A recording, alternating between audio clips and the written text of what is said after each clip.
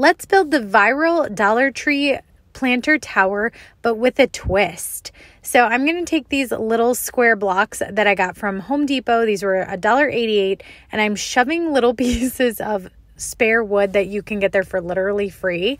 That way it's level and balanced. And then I'm going to take these dollar store planters, and they're so easy to just whack with a hammer and a screwdriver and pop the little drainage holes out of them.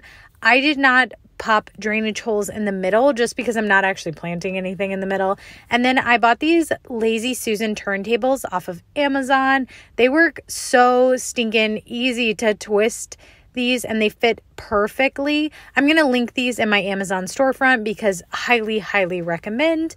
And then here is my little plants, and they're ready